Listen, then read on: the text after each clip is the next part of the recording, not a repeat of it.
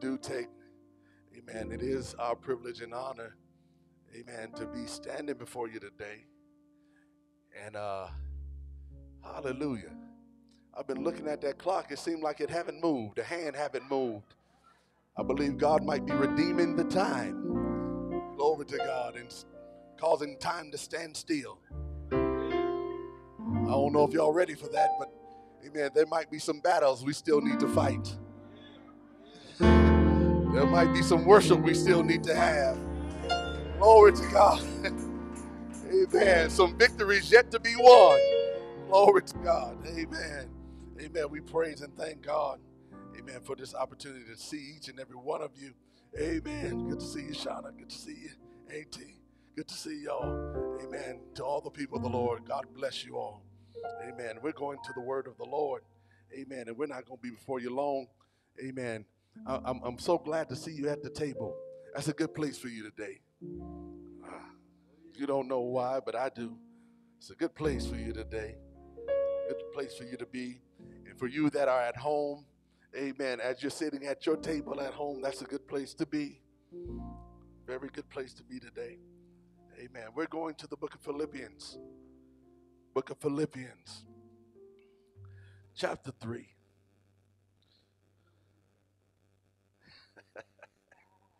I don't even, Sister Kim, you know what's happening right now.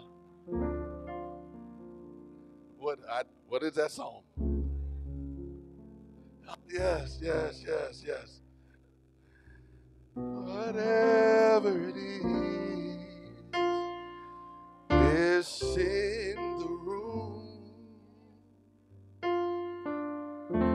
Whatever it is. Whatever it is. Whatever it is in the room. Love is here. Love is here. Love is here. It's in the room. Come on, y'all can help me sing it. Whatever it is. Whatever it is. Whatever it is in the room. Joy is here. Joy is here. Joy is here. Joy is here. It's in the room. Come on, sing it. Whatever it is. Whatever it is. Whatever it is. Whatever it is.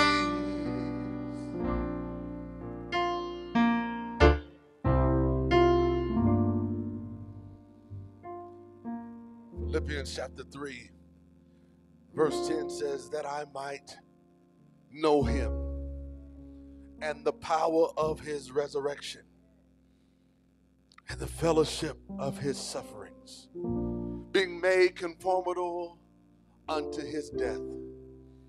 Glory to God. Whatever it is, whatever it is, whatever it is,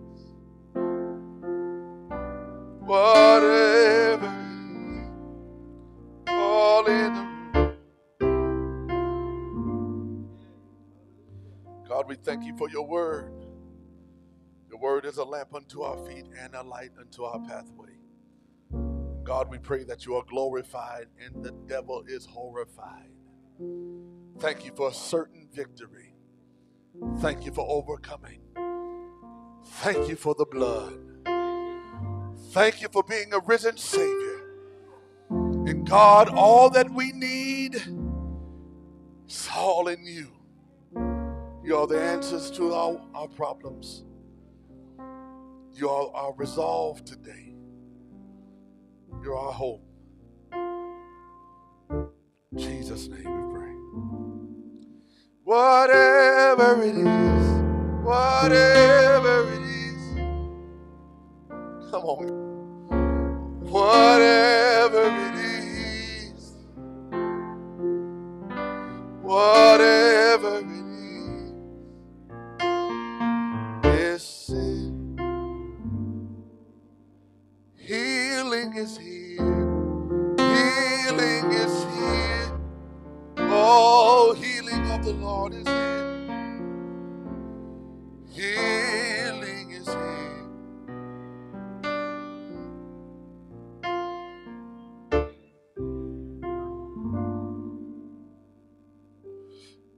It's in chapter 3 of Philippians that the Bible says that Paul shares with us this exhortation to know Christ and to know him in the power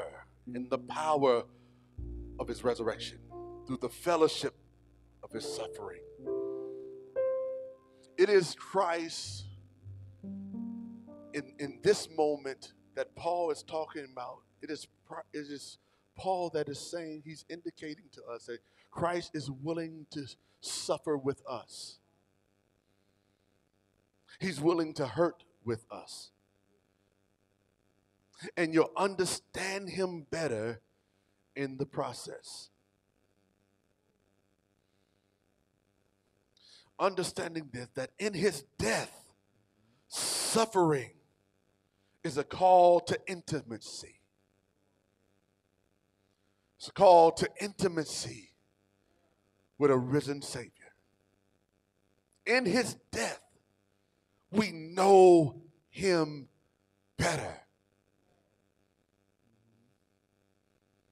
Isaiah 53, verse 3 and 4 says, he is despised and rejected of men, a man of sorrows. He's not a God of sorrows, but he's a man of sorrows, and acquainted with grief, and we hid, as it were, our faces from him.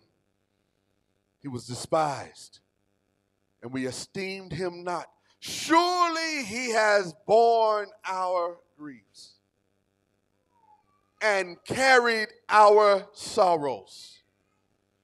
Yet we esteemed him stricken and smitten by God and afflicted. It was a cross where he died. He died on the cross. And on the cross, there were these wonderful sayings. In fact, we know them as the 7 sayings of Christ. And in those words, a progression of the will and purpose of God for the redemption of all mankind was laid. Summed up in the Gospels. And it was the first 3 words that were uttered between the 3rd and the 6th hours, which was 9 o'clock to 12 o'clock noontime. They are referred to as forgiveness and fellowship. Jesus said in Luke chapter 23, verse 34, he said, Father, forgive them, for they know not what they do. Jesus came to forgive sinners. According to Luke chapter 19 and 10, he says, for the Son of Man has come to seek and to save that which was lost. Through forgiveness, sinners make God their Father. Scripture says, and he came to his own. His own received him not, but as many as received him, gave he power to become sons of God, to those who believe on his name. Even if they were sitting in ignorance, Jesus yet on the cross said, Father, forgive them. Even if they couldn't recognize what they were doing, Father, forgive them, for they know not what they do. It was in death that Jesus also uttered the words to the malefactor on the side of him. Amen. Assuring our future with him. Now, as they hung there, Jesus told the malefactor, he said, verily I say unto you, this day thou shalt be with me in paradise. When will I be with you? Today. Today is the acceptable time to receive Christ into your life. It's an individual thing. It's a thing that we have to do it for ourselves. It's personal. It assures us of a life hereafter. Jesus says, thou shalt be with me. Where I am, you shall always be. Also be. In paradise, heaven is the promise that is given only to those who repent. It was in Jesus' death that he kept on talking. It is in Jesus' death when he deals with the responsibility of this world. Deals with his family, and he looks at his mother and said, woman, behold thy son. Son, behold thy mother. In the death of Jesus, Jesus is yet practicing what he preaches. Though he sought the will of the Father, he never neglected his mother.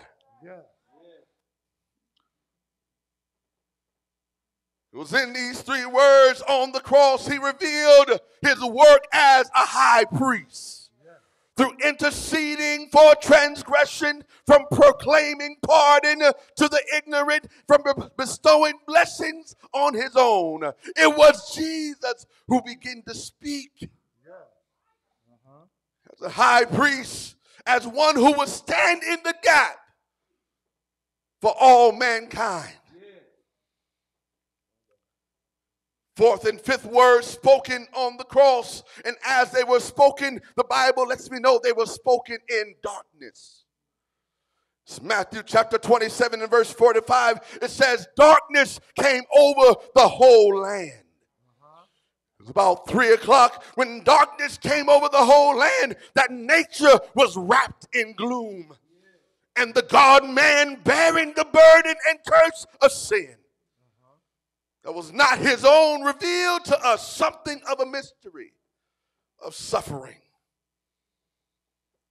It was then that he cried out after 3 hours in darkness. After 3 hours in darkness, he cried out on the cross, the only time he ever called his Father God.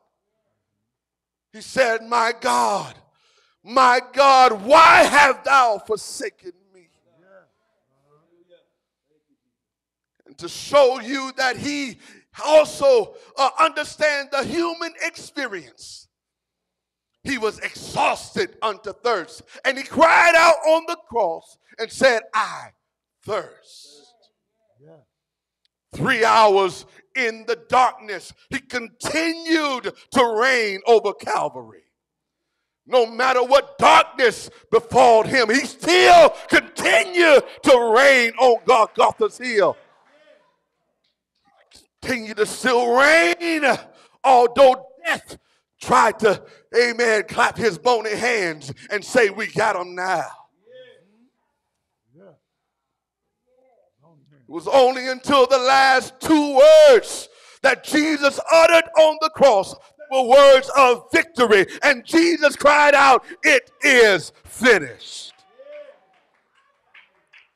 He sums up the whole meaning of why he came to redeem man in the words, it was finished. All that was in the prophecy had foretold and foreshadowed. Jesus fulfilled it all. It is finished. The work was finished which his Father had given him to do. It is finished. He looked back on his life and said, lo, I come to do the will of my God. It is finished. He made a perfect and sufficient sacrifice. And he satisfied, amen, hallelujah, the sacrifice that God needed to forgive the sins of the world. Amen. It is finished. It's finished. It's finished. Amen. Words of victory also led us to words that will, amen, continue to echo in the hearts of men and women everywhere. Right after he says, it is finished, he says, Father, into thy hands I commend my spirit. So in other words, he says, now since it's finished, I can take a rest.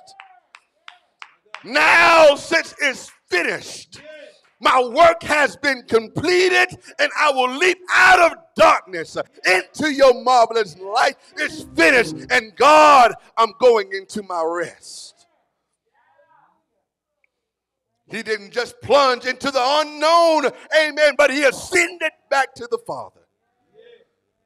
And death was robbed of its sting, and the sting of death no longer reign over the people of this world, and you no longer have to be bound by death, sin, hell, and the grave. Grave, where is your victory? He got up with all power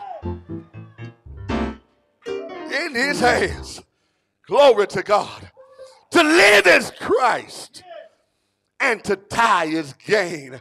Amen. Look at somebody at your table and tell them to die, die, die. Put it in the chat. Just say die, die. To live is Christ, and to die is gain. It's in death that we hear Jesus. It's in death that we see Jesus. We hear him cry out when he's pierced in the side. We hear him in agony. We hear him in pain. And death had the nerve to be real loud and boisterous. Death had the nerve to talk real loud in that situation. But thanks be unto God. But not only there was a death, but there was a burial. And the scripture lets me know in the book of Luke chapter 23, there was a burial. It was a man by the name of Joseph. Joseph went to Pilate. He was a Pharisee, and he went to Pilate, just like he did, Nicodemus did. Yeah. Hallelujah. He went to Pilate, and Pilate gave him audience, and he asked for the body of Jesus. Yeah.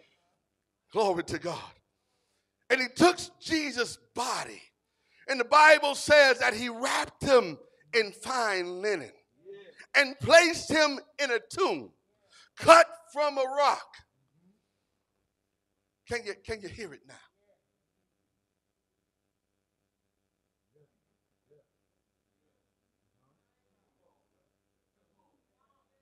Can you hear it now? Can you hear the silence? He's in the tomb now. And in his silence, he's still speaking. There's no conversations. The burial is quiet. When death screams loudly, Joseph lays down a body that speaks no more. And Joseph said, I still want him. He couldn't say no more words. But Joseph says, I still want him. I still want him. Is there anybody here that when Jesus is not talking, that you still want him? Because he can do more in his silence than we can do in our speaking. Is there anybody here that wants to know the rock that's trapped in the rock? Glory to God. Is there anybody here that wants to know Jesus in his power to know him? He was hiding in silence. Glory to God. He was hiding when we couldn't see him. He was the answer hidden behind the rubbish. He was the solution to every one of our problems, hidden behind a rock. Sometimes your answers are hidden behind your problems. Sometimes your solutions are hidden behind your circumstances in this life. God is just waiting, and we're crying out, Lord, how long? It's as if the Lord is playing hide and go seek with you. But when God is hiding, when God is not speaking to you, how does your faith operate? When the business is closed down during COVID, how did your faith operate? When you lost the jobs, how did your faith operate? When the streets were empty, how did your faith operate? When you couldn't see your way out of COVID, how did faith operate? No crowds. There's no crowds at the tomb. It's no more conventions at the tomb. It's no more revivals at the tomb. No one's being raised from the dead at the tomb. It's nothing but silence and quietness. God hides himself in death. You said it was a tomb, Lord. You said it was a tomb. Hallelujah. But God said, no, it's not a tomb. It's just a womb. Amen. It's an opening. It's a place where you're going to come out.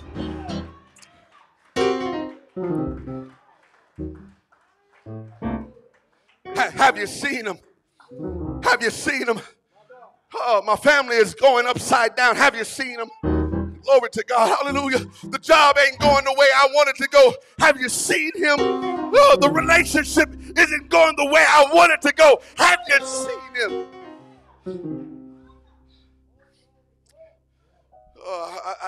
I just need to introduce you to a God that does not reveal, but a God that hides himself. He hides himself behind a rock. And some of you might be saying today, I don't know how I'm going to get out of this. Glory to God. I don't know how I'm going to get out of this situation. I've been here a long time. But let me remind you that it's only an appointed season. It's only an appointed time. Amen. It's only for a moment that you're in this season right now, because there is no seal, there is no devil in hell that can keep you behind.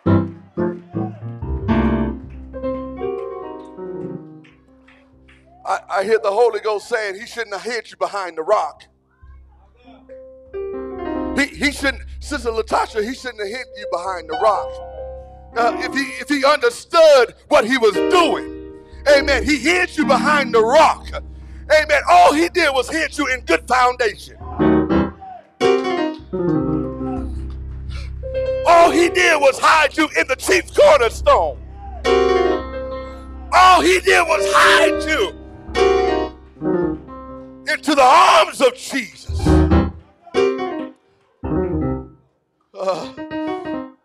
I hear it in my spirit. My spirit is saying he's a rock in a weary land. He's a rock when you need him the most. He's a rock.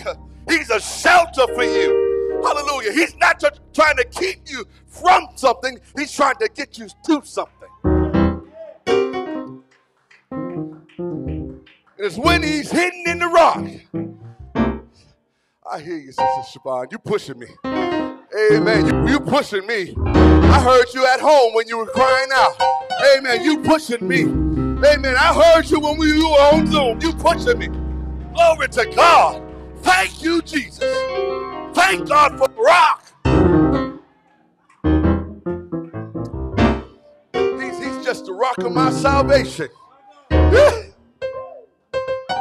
He's a good hiding place for me. He's a mighty friendly refuge for me.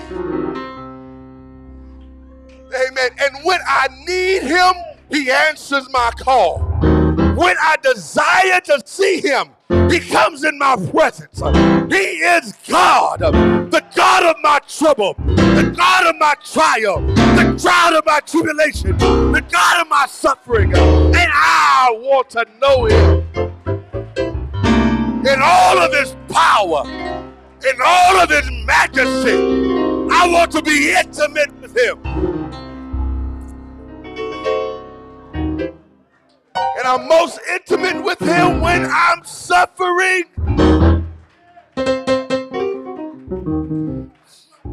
Somebody ought to tell the devil, you ought to watch out who you're messing with. You ought to watch out who you're messing with. You poked me too much. You've been hindering me for too long. I'm coming out of this.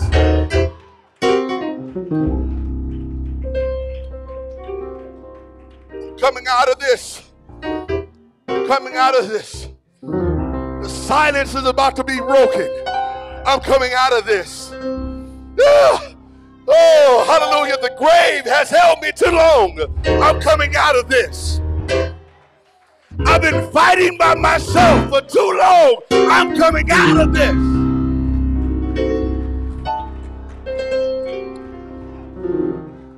And I hear the Lord say, when I come out, my family's coming out. When I come out, hallelujah, my children are coming out. When I come out, my peace is coming out. When I come out, my joy is coming out. When I come out,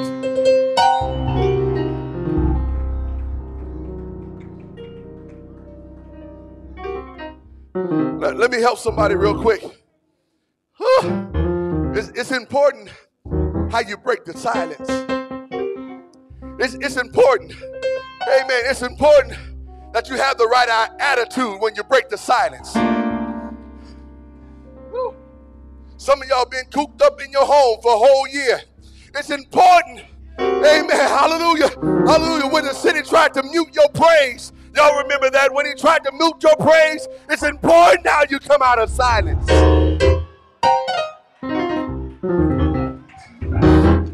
It's important that your hallelujah, that your thank you, Jesus, that your glory to God be in the house of God, that your thank you, Lord.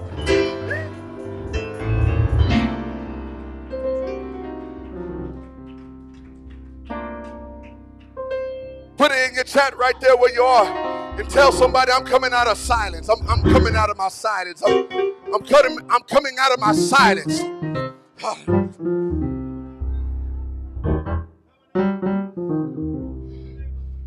So we find Jesus talking in his death, silent in his burial, and breaking the silence in his resurrection.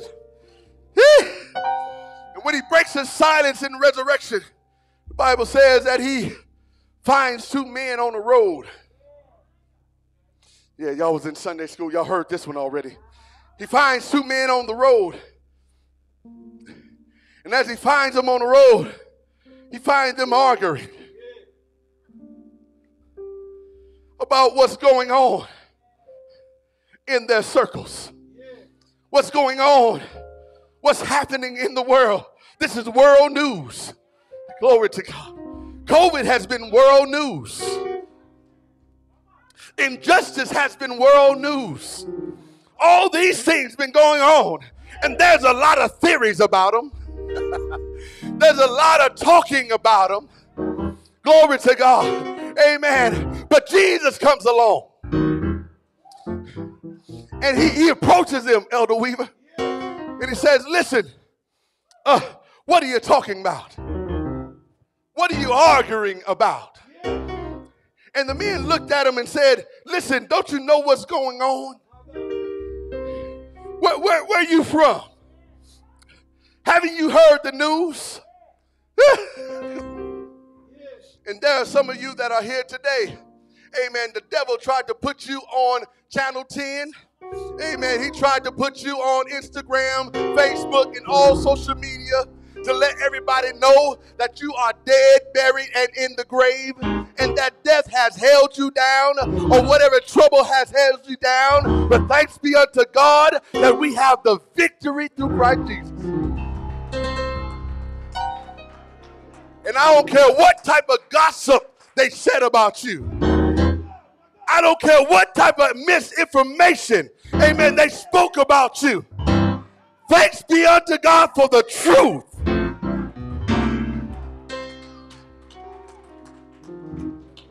One thing you got to pick up on is that Jesus was walking with them. And when Jesus is walking with you, the truth is walking with you. And the Bible says, although they had theories, had their own opinions about what was going on, and in fact, they had some facts. They said it's the third day. And he promised me some things. It's the third day, honey. And he promised me some things. Oh, and I don't see them. Oh, it's a bad situation. Amen. To be walking with Jesus and he's still hid from you. You're in a bad situation when you've been walking with Jesus and he's yet hiding from you. Scripture says that Jesus began to talk to him. And then he says, listen, I'm not going to stay with you. I got somewhere to go just a little bit further. And the Bible says that as he was acting like he was getting ready to go, Brother Brian, the Bible says they said, come here. Come on inside with us. He said, come on inside with us. When he came inside with them, the Bible says he began to talk to them about the law. He began to talk to them about the prophets. Ooh, glory. And let me remind you of something. Jesus also did this at the Mount of Transfiguration. Hallelujah. You had Moses on one side. You had Elijah on the other. You had the law on one side. And you had the prophets on the other. And God looked at all three and said, this is my son. Hear him. Oh, glory to God. If I know we in COVID and there ain't too much room to run around the church, but somebody ought to run around the church right there. Amen. I know the law. I know what the prophets had said. Amen. But here is Jesus. Hear him.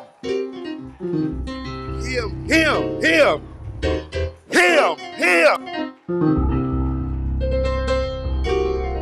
Woo.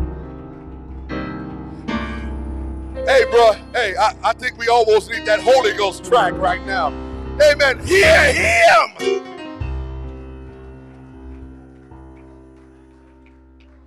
And the Bible says this, Brother Jerry.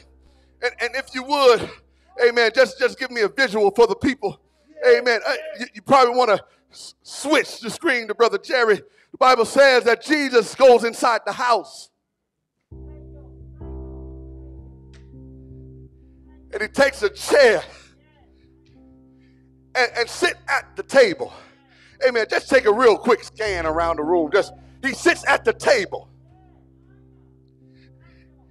And Pastor Williams, he says, the Bible says he reclines back. He takes a seat in the chair and reclines back. And the Bible says after he reclines back, he begins to break bread.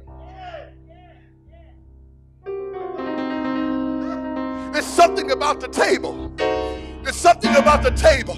There's something about the breaking of bread, which was broken for you. There's something about the table. When Jesus begins to break, when Jesus begins to break the bread, the Bible says at the table. The Bible says at the table. Their eyes were open. At the table. They saw him in his glory. At the table. They saw him in strength and power. At the table.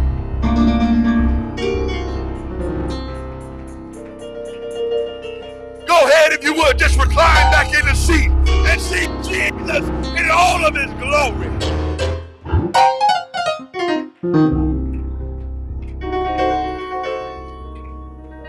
Sitting at the table, the Bible says their eyes were open. The Bible says that they began to talk one to another. Didn't your heart, didn't it burn within? As he began to talk to us, didn't it begin to burn within? As he began to speak to your mind, as he began to speak to your situation, didn't it burn within?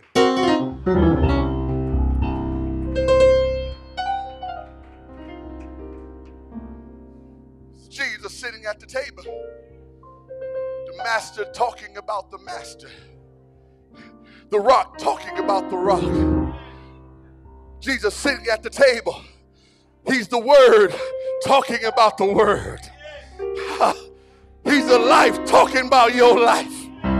He's the giver talking about what's been given. It's Jesus at the table of your life, of your situation, of your family, of your future. It's Jesus at the table. Won't you see him in all of his glory? Scripture said in the resurrection that they saw him. They recognized him. And he disappeared. Disappeared, and they couldn't hold their peace. He disappeared, and they had to go tell somebody. So they went all the way back, miles away, and found the disciples. It said everything that he said was true. It didn't return unto him void, but he accomplished everything that he set out to do. Every promise that he made, it was completed. Everything that he's spoken, it didn't fall to the ground. I want to encourage you today, every word that the Lord has spoken about you won't fall to the ground. Every promise that God has made for you, God wants you to experience the power of the resurrection. There's power in his resurrection. But you have to make up in your mind. You have to make up in your mind that even if I suffer, even if some things die in my life, that God, for you I live. And for God, you I die. See him in his resurrection. See the power of the resurrection.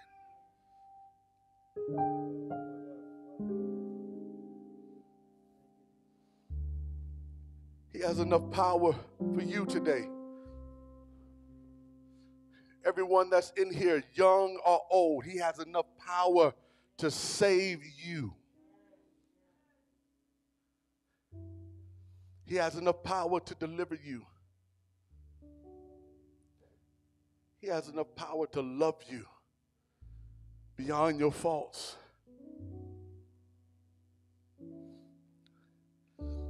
Listen, there are some people that truly believe, they truly believe that they've been exiled out of a family. Let me say this plain and clear. They truly believe that when they fall short in a family, that they can never return to that family. They can never go to the family reunions. They can never sit at the table. I'm too dirty. I have too much sin in my life. But look at your own family. Look at your natural family. When your children make mistakes, you don't kick them out.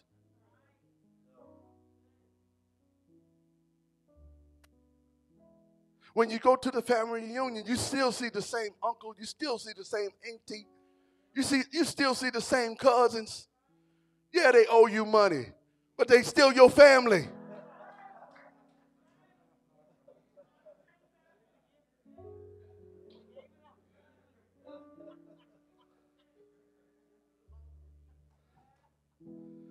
Just go on, tell them, keep it. It's been 2 years. I forgot about it.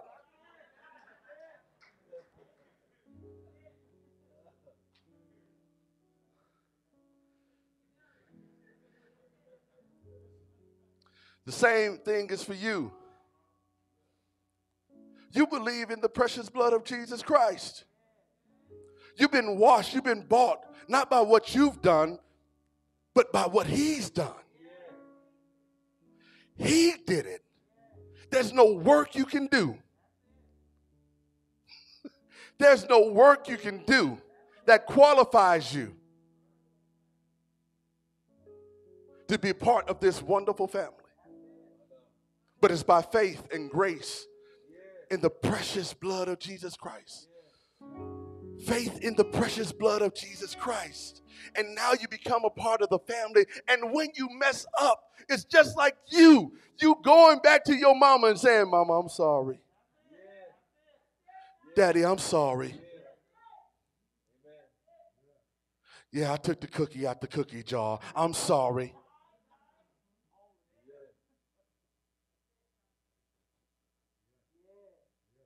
You just go back and you get it right with your family.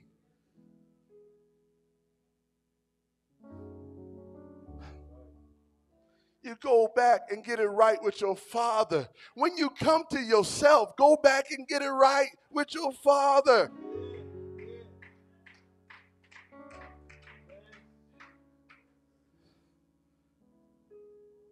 He's your father.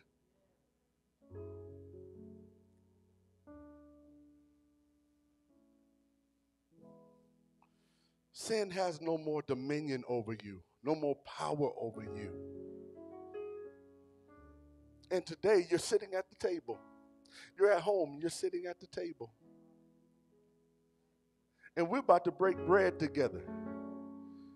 And I believe as we break bread together, we'll recognize all the wonderful things that Christ has done for us. As we sit at the table today, as you sit in your seat, as you sit in your seat at home, you'll recognize all the many things that God has done for you. He's been faithful.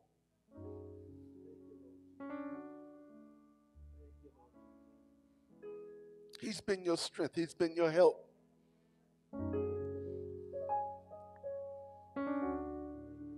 Come on, if you're here right now, normally we go into breakout rooms and all of that, but right there at your home on Zoom, right there where you are on YouTube, on Facebook, wherever you are, right here in this house, amen, we're going to get it right with our Father. Let's get it right with our Father. Let's get it right with our Father. Scripture says if you confess your sins, God is faithful and he is just to forgive you of all of your sins. Those things you feel that are hidden, God sees it and he knows you. He's not a stranger to it. He knows you. But he wants you to embrace him. He wants you to believe him this moment. Come on, lift up your hearts toward heaven. Lift up your hearts towards heaven. That's what he wants. He wants your heart more than he wants your hands. Hallelujah. He wants your obedience more than he wants your work. Hallelujah. He wants it. He wants it.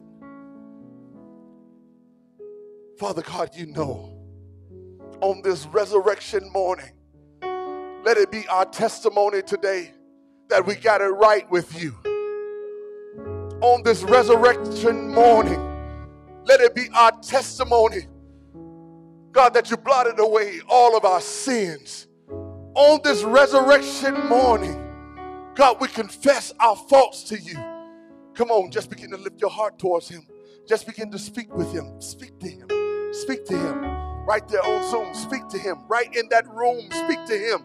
You speak to him. Hallelujah. Lord, I'm sorry. God, forgive me. Lord, wash me. God, sanctify my mind and heart. I want to be more like you. I've had some missteps. I've looked at it wrong.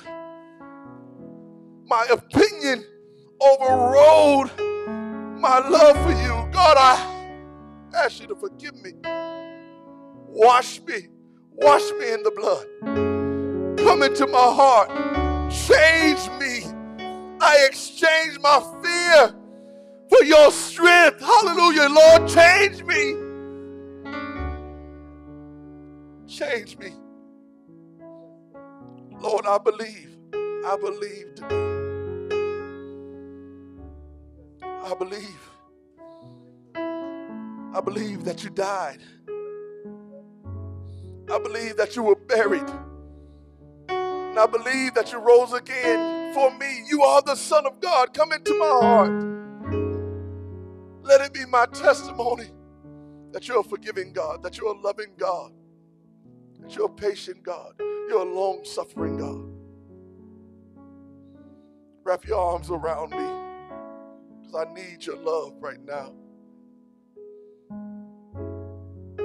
Heal me. Heal me. Heal me. Heal my heart. Lord, I thank you for being my high priest. Thank you for salvation. Thank you for the power of your resurrection. And I believe that in Jesus' name. Thank you, Lord. Amen. Amen. Hallelujah. Come on, let's everyone give God a hand of praise.